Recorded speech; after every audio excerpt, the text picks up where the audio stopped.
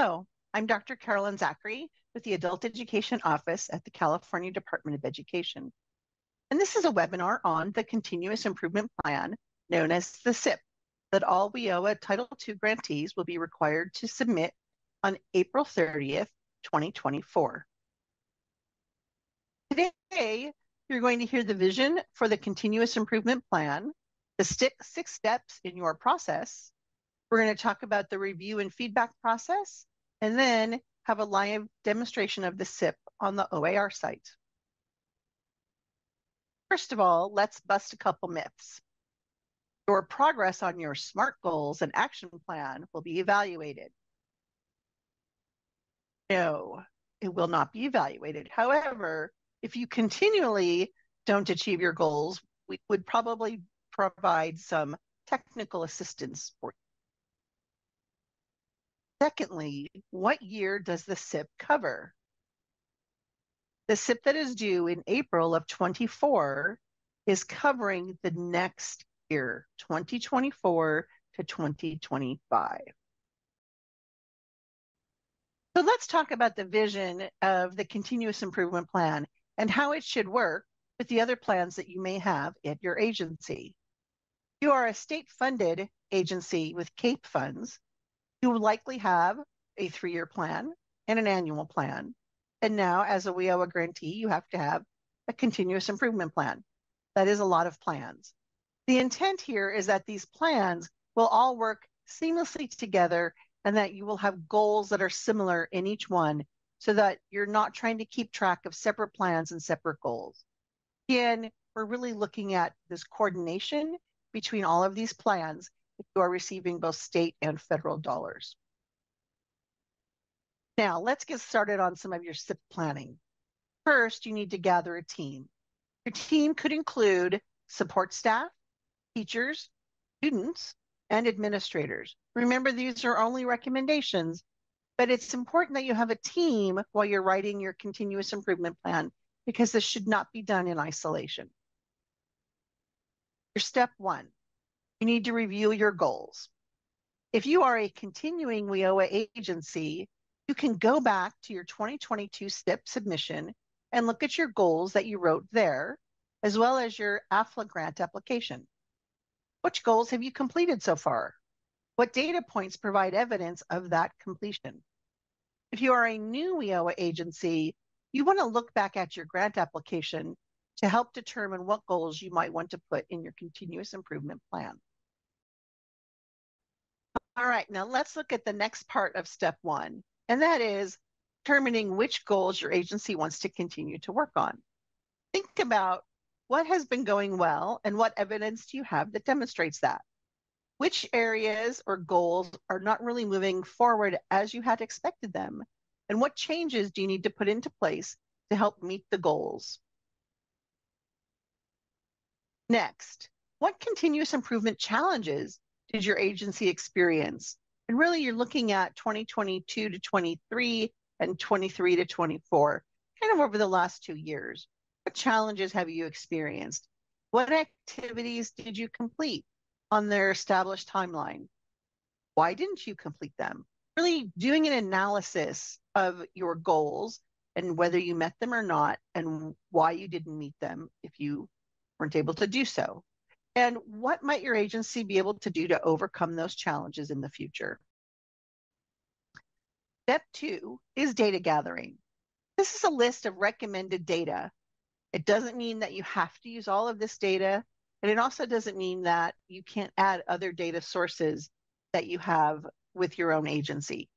You're going to want to consider using your data integrity report, your NRS federal tables, your WIOA program implementation survey responses, your employment and earnings follow-up survey data, responses to the teacher self-assessment, responses to the student technology intake survey, and priority industry sectors from your local workforce development board plan. Again, this isn't an exhausted list, and it is just a recommended list. Step 3 is to review this data. There are some guiding questions in the CIP document that you can use as you're reviewing your data. You're also going to want to compare your agency's performance to the NRS performance levels. And then you're also going to want to review data regularly. We believe that not just part of your CIP process, but you should always be looking at your data either every other month or on a quarterly basis. New this year, the CIP must have 3 goals with at least one related to technology. Remember, goals now. Because now we're getting ready to talk about goal setting. We ask that you use the SMART goal format for writing your goals. It needs to be specific, measurable, attainable and actionable, relevant, and time-bound. The next step is your action plan. Once you've developed your SMART goals, you need to have a plan to meet them. This is where you can take advantage of the Department of Education and our state leadership projects and resources. Your action plan should include supporting strategies or key action steps, how you're going to measure your success, which staff are accountable, your due dates for each one of those processes, and whatever support you're going to be doing. And there is a sample action plan in the CIP document. Step 6, implementation and self-monitoring. You're going to want to set up a schedule to assess your progress. We recommend at least 3 times within the program year. At those meetings, you should talk about what's going well and what evidence do you have that demonstrates this. Which areas aren't moving forward as you had expected, and what changes need to be put in place to help you meet those goals. This is due on April 30th, 2024. Now that you have turned in your CIP, it's our responsibility to start our review. We use our state leadership project staff, as well as subject matter experts and CDE staff to review your SMART goals and your action plans. We will determine whether your SMART goals meet or need improvement in order for your CIP to be approved. We will be communicating this information with you during the review process. OTAN will provide training on writing SMART goals as well as reviewing data. Be looking out for those training opportunities through the months of January and February. Join us on February the 6th, 2024 at noon for a live Q&A session related to the CIP. You'll have the opportunity to ask questions and get answers from state staff and from OTAN staff. And now I'm going to turn this over to Jung Choi from OTAN to walk you through the CIP on the OAR site. Thank you, Carolyn. My name is Jong Choi, and I'm a programmer with OTAN, and I'm going to walk you through the continuous improvement plan on the Cal Adult Ed reporting site. After you've logged in, you should see the landing page for the Cal Adult Ed reporting site. Just one note, I'm doing this demo off our development site. That's why there's this orange banner that indicates that it's the development site, and the URL is slightly different. But when you will be filling out the continuous improvement plan, it will be on the Cal Adult Ed reporting site. So once you've come to this landing page, you're going to click on WIOA up at the top menu, and it'll take you to the WIOA menu. And here, under the WIOA navigation, you're going to click Continuous Improvement Plan.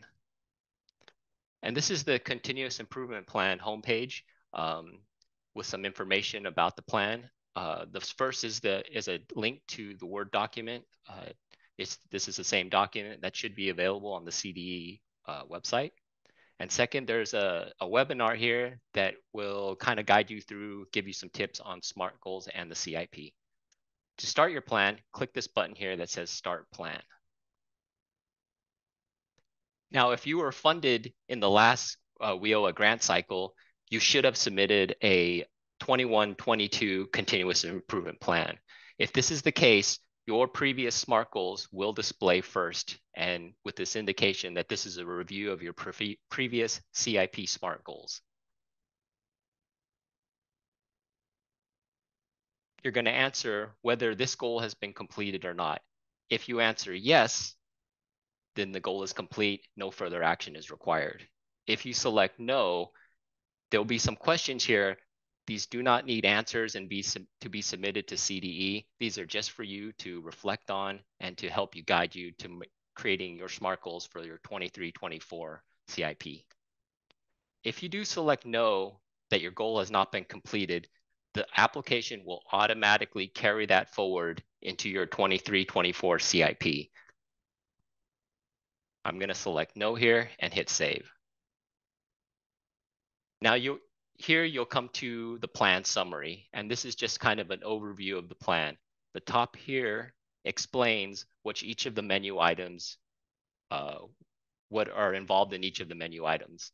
Under the plan summary, it's going to list the items that need to be complete before you're eligible to submit your plan. And as you can see, you'll see that you've carried over goal from last year with no changes. This will require updates to make it relevant for the current year. Number 2, you must enter at least 3 SMART goals. Currently, you have 1. At least one of these 3 SMART goals must be technology related, and you must fill out the primary contact information. This is who we can contact if we have issues with your CIP. Okay, now I'm going to move to the surveys option in the menu. And this is just going to give you access to the teacher self-assessment and the student technology intake survey.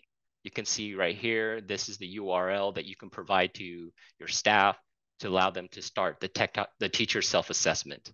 The second URL here is the link to the student technology intake survey, and this can be provided to students to take the survey.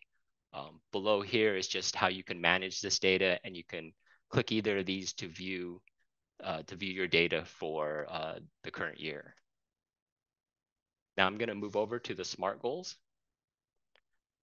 Okay, you will see up at the top here that SMART Goal 1 was carried over from your previous CIP, but no changes have been made. Please update this goal or action steps for your 23-24 continuous improvement plan. You'll notice this little information icon here. And whenever you click that, it's going to indicate this goal was marked as not complete from your 21-22 plan, just so that you know. Now it's telling that you must edit this goal prior to actually submitting. So I'm going to come into this goal and just update these dates to be relevant for this year. And I will also indicate that this goal is a technology related goal by selecting this checkbox. And then I'm going to hit save. Okay, now if I return back to the plan summary, you can see that the technology goal it was asking that you had to have one technology goal is no longer there. So now you see that you must enter 3 SMART goals. Currently you have 1. Now I'm going to return back to the SMART goals. You will no longer see that notice that the goal was carried over, but you needed to make changes to it. You've made the necessary changes to the goal, and now you just need to complete 2 more goals. Now to start your next goal, click this button here, New SMART Goal. You're going to enter the narrative of the SMART goal. Right now, I'm just going to indicate that this is a test.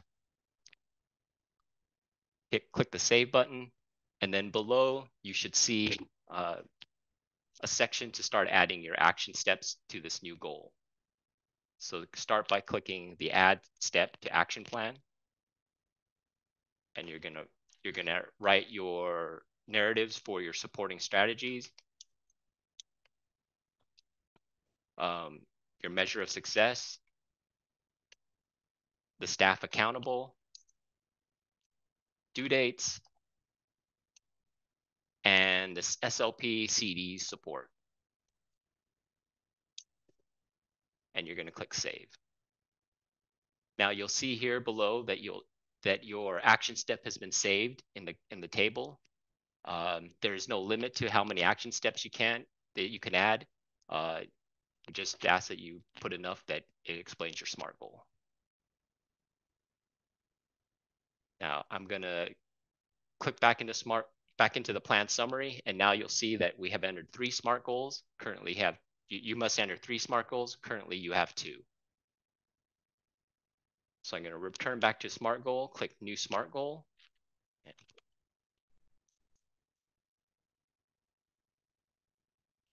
click Save, and add the action steps.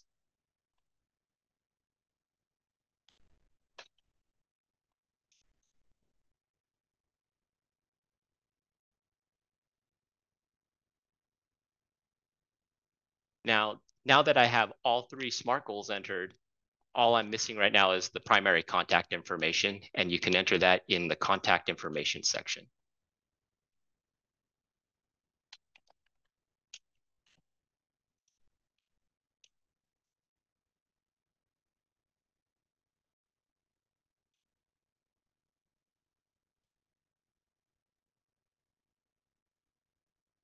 Now you'll see that all the items that were required to be filled have been completed, and now you can continue to your plan submittal. You can also get to your plan submittal here in the review and submit section. So if you are in the plan summary, you can also click review and summary, submit, and see the area where you can submit your plan. At any given time, you can always go to review and submit and click this button, review and print a draft of your continuous improvement plan. And this will just generate a PDF copy of your continuous improvement plan, which you can review.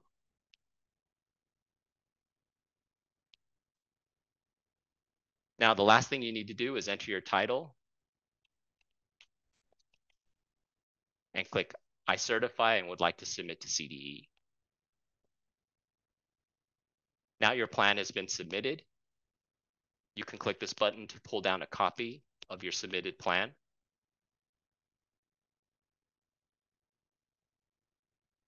And now when you return back to the WIOA dashboard and back into the deliverable summary, you'll notice that your plan now shows as submitted, but the review is pending. Now, if you return back into your continuous improvement plan, you'll see that the start or edit button is no longer available. It's because now your plan has been submitted and now is sitting in review. And that's all I have on how to complete your continuous improvement plan. I'd like to turn this back over to Carolyn. Thank you so much, Jung. I really appreciate you walking everyone through that process. And just a reminder that your plans will be due April 30th, but please join us for the question and answer live session on February 6th, 2024 at noon. Also, please look out for further trainings to help you with your CIP throughout January and February. Thank you very much and have a great rest of your day.